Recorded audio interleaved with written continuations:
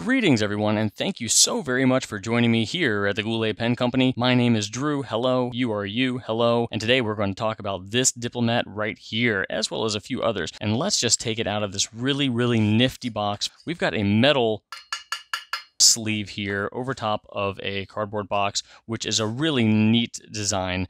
And there's the pen. That is the Diplomat Aero in stripes black. We've got some stuff in there. We've got some cartridges and a card. But the pen itself is a very unique look, because normally when you've got an Aero, which is one of Diplomat's more popular models, it is one coating of anodization over top of aluminum. However, one color, two colors. What? Drew, how do they do that? By anodizing the whole thing black and then polishing it down. As you can see, we've got a little bit of a brushed aluminum look going on here.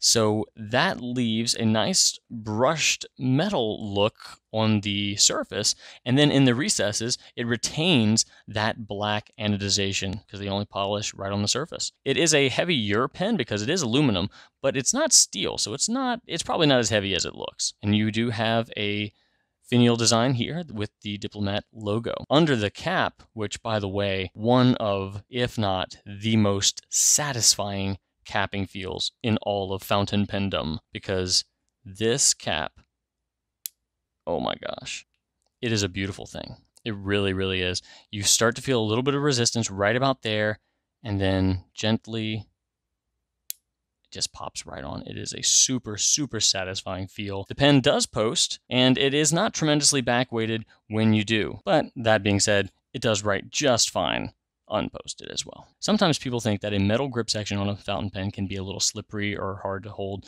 This is a very easy grip section to hold. Not only is it not slick at all, it's actually pretty textured. It's this nice matte finish on the aluminum here, but it does have a step there at the bottom so that in the event your fingers do creep where they don't belong, it's got a nice tactile area that tell you stop going there. Once you get the barrel off of the grip section, you're going to notice some really awesome looking threads here, and then a Diplomat branded standard international converter. So this pen will take standard international converters and cartridges. The nib itself is a very gorgeous nib.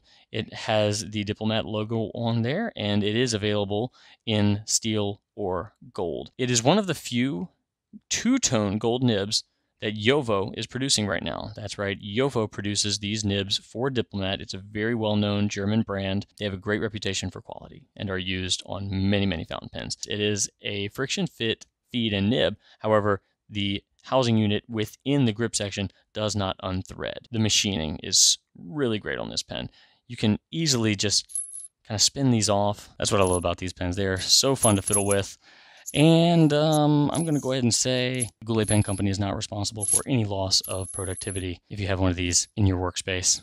It's very evident that in the manufacturing process, a lot of attention goes into making these pens. Every line is clean, every cut, there's just no loose ends. Everything is just meticulously detailed, and everything just fits. And I'm going to bring in some friends, and this is not all of them by any means. So we do have various colors in addition to the newest member of the family. And this one, the Stripes Black pen that we're featuring today, and this one are probably the two biggest outliers. The Aero in Flame is a very different pen just because it's not made of aluminum. It's made of stainless steel. Like I said before, the aluminum is not that heavy. This one is heavy. This is a heavy pen. It is a stainless steel chunker of a pen, but it's super cool. So this one's probably the biggest difference, but you have plenty of options, but hopefully I've provided you with enough information for you to either get more curious or move on to something that fits you a little bit better. If you would like to see writing samples of this nib on these pens, we have those available to you as well in the Goulet Pen Company Nib Nook. So thank you so very much for stopping by and spending some time with me.